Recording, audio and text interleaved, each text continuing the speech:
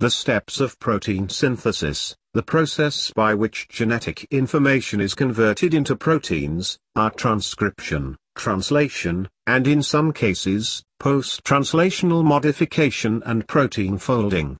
Proteins are functional biological units composed of folded biochemical chains that are involved in almost every chemical process that takes place within the body, including immune response, digestion, and cell growth.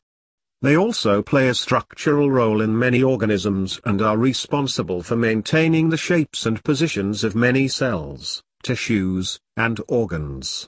Different proteins must be produced in correct ratios with correct timing, so it is important that the steps for synthesizing them run in a coordinated and precise manner. Transcription is the first of the major steps in making proteins. In transcription, genetic information in the form of double-stranded deoxyribonucleic acid, or DNA, is read by a group of proteins that create a single-stranded ribonucleic acid, or RNA, transcript. Proteins begin and end the process of transcription at specific points on a strand of DNA based on the genetic information encoded in the strand.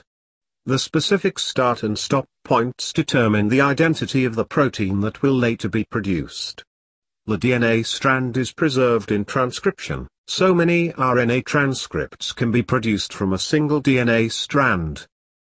The next of the major steps of protein synthesis is referred to as translation, which is when the protein itself is produced. The other steps involve either producing the transcript that contains information for the protein or modifying the protein after it is produced.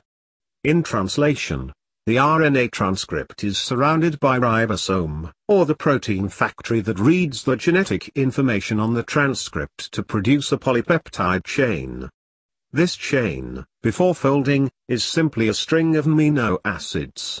Either spontaneously or with the assistance of other proteins, the amino acid chain later folds and takes on the three-dimensional structure from which the functions of proteins are derived. Although the protein is produced in translation, sometimes there are further steps necessary for protein synthesis that ensure that the protein is well suited for its eventual purpose.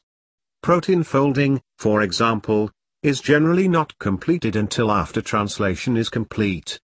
Additionally, in some cases, other proteins perform chemical modifications on the newly produced unit. These alterations tend to change the three-dimensional structure of the protein, thereby altering its function.